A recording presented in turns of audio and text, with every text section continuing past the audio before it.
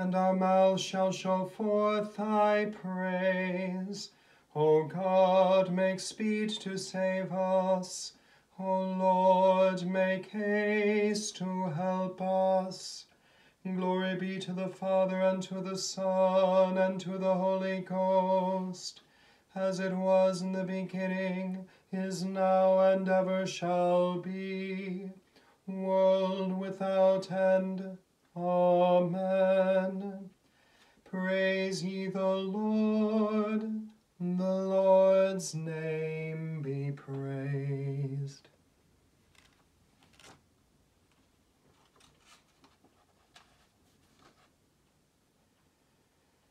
I will magnify thee, O Lord, for thou hast set me up, and not made my foes to triumph over me. O Lord my God, I cried unto thee, and thou hast healed me. Thou, Lord, hast brought my soul out of hell. Thou hast kept my life from them that go down to the pit. Sing praises unto the Lord, O ye saints of his, and give thanks unto him for remembrance of his holiness. For his wrath endureth but the twinkling of an eye, and in his pleasure is life. Heaviness may endure for a night, but joy cometh in the morning. And in my prosperity I said, I shall never be removed. Thou, Lord, of thy goodness hast made my hill so strong. Thou didst turn thy face from me, and I was troubled. Then I cried unto thee, O Lord, and got me to my Lord right humbly. What profit is there in my blood when I go down to the pit? Shall the dust give thanks unto thee, or shall it declare thy truth? Hear, O Lord, and have mercy upon me. Lord, be thou my helper. Thou hast turned my heaviness into joy. Thou hast put off my sackcloth, and girded me with gladness. Therefore shall every good man sing of thy praise without ceasing. O my God, I will give thanks unto thee forever. Glory be to the Father, and to the Son, and to the Holy Ghost, as it was in the beginning, is now, and ever shall be, world without end.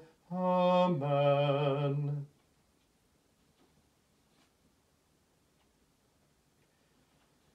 The first lesson is written in the 3rd chapter of the book of Lamentations, beginning at the 19th verse. Remembering mine affliction and my misery, the wormwood and the gall, my soul hath them still in remembrance, and is humbled in me. This I recall to my mind, therefore have I hope. It is of the Lord's mercies that we are not consumed, because his compassions fail not. They are new every morning, great is thy faithfulness. The Lord is my portion, saith my soul, therefore will I hope in him. The Lord is good unto them that wait for him, to the soul that seeketh him. It is good that a man should both hope and quietly wait for the salvation of the Lord. It is good for a man that he bear the yoke in his youth. He sitteth alone and keepeth silence, because he hath borne it up upon him. He putteth his mouth in the dust, if so be there may be hope. He giveth his cheek to him that smiteth it. He is filled full with reproach. For the Lord will not cast off forever, but though he cause grief, yet will he have compassion, according to the multitude of his mercies. For he doth not afflict willingly, nor grieve the children of men. Here ends the first lesson.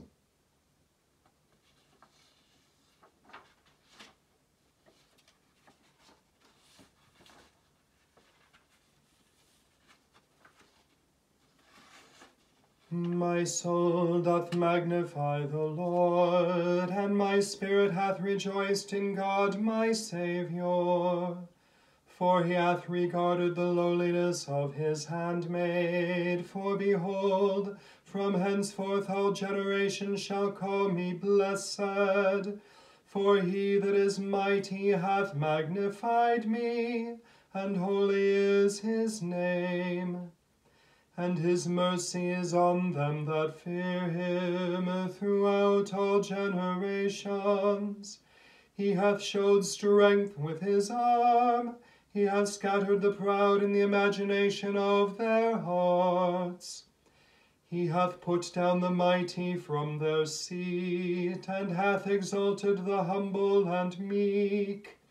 He hath filled the hungry with good things, and the rich he hath sent empty away. He, remembering his mercy, hath holpen his servant Israel, as he promised to our forefathers, Abraham and his seed forever.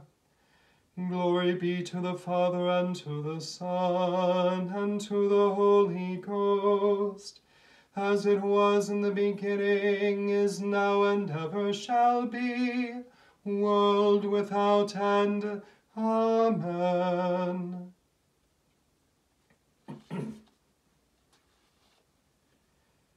The second lesson is written in the 20th chapter of the Holy Gospel according to St. Matthew, beginning at the 17th verse.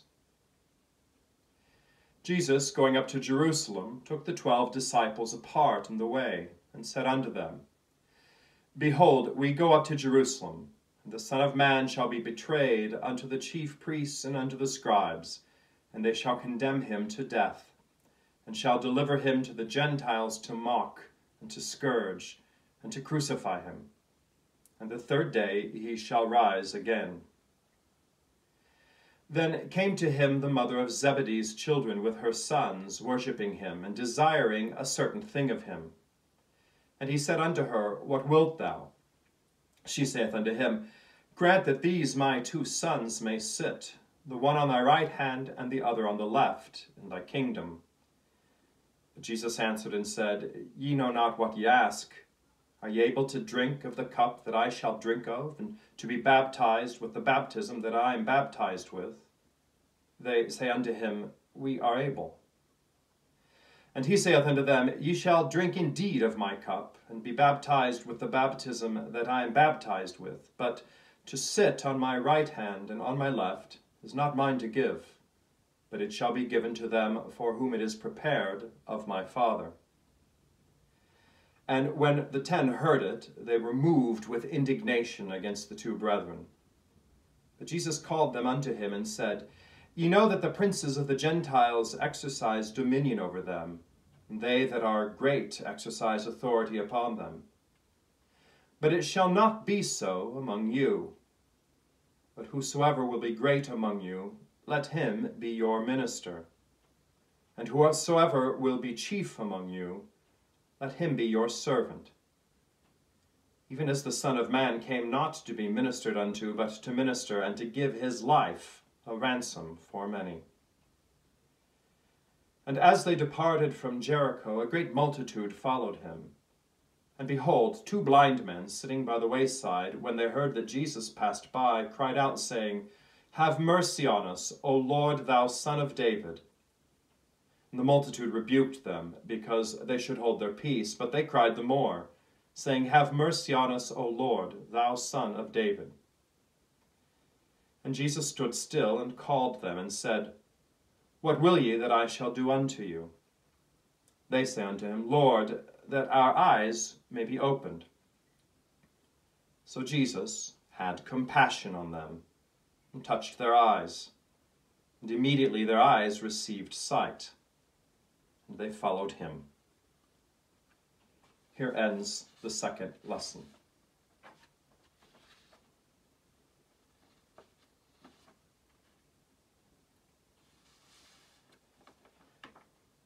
Lord, now lettest thou thy servant depart in peace, according to thy word.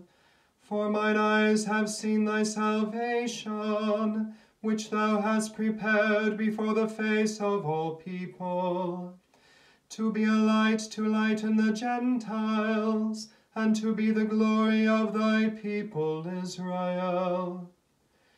Glory be to the Father, and to the Son, and to the Holy Ghost, as it was in the beginning, is now, and ever shall be, world without end.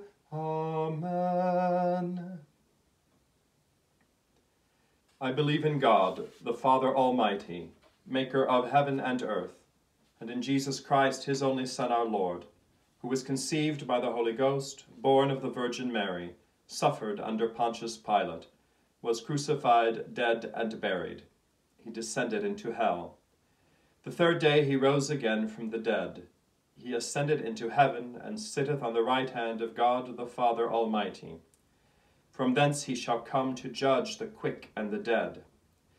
I believe in the Holy Ghost, the Holy Catholic Church, the communion of saints, the forgiveness of sins, the resurrection of the body, and the life everlasting. Amen.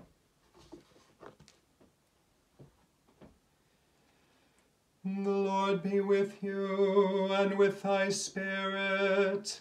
Let us pray. Lord, have mercy upon us. Christ, have mercy upon us. Lord, have mercy upon us.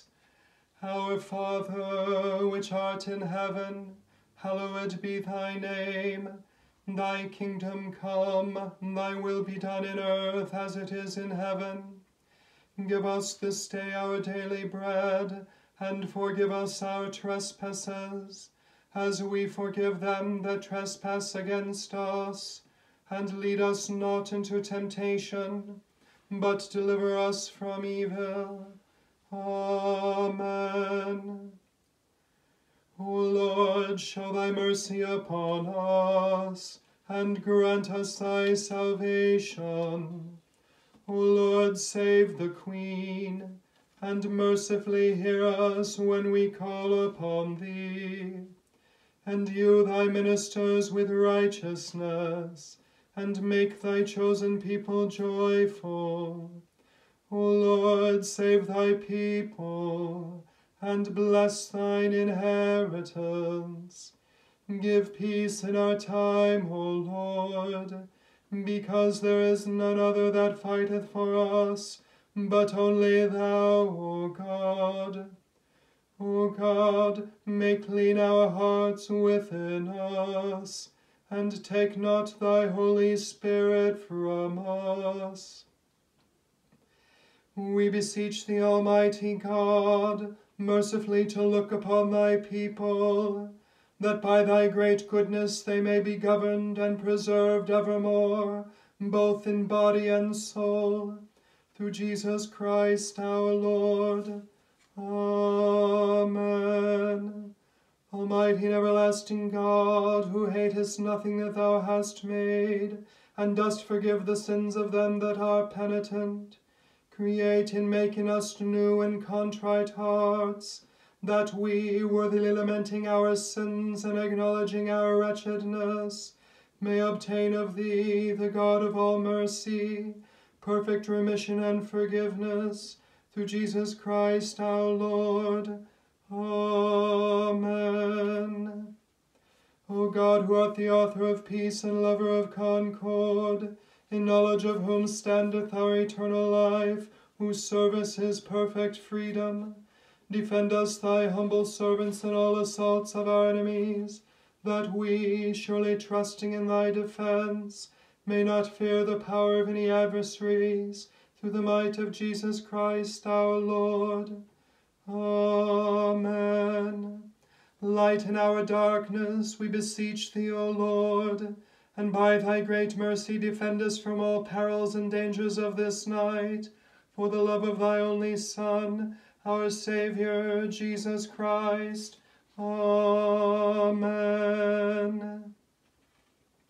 Confident that God hears us when we cry out to him in our need, we now place our petitions before him. Let us pray for God's holy church throughout the world, for our Diocese of Norwich, for our bishops Graham, Jonathan, and Allen, and for the benefice of Colgate and Tombland. Lord, hear us.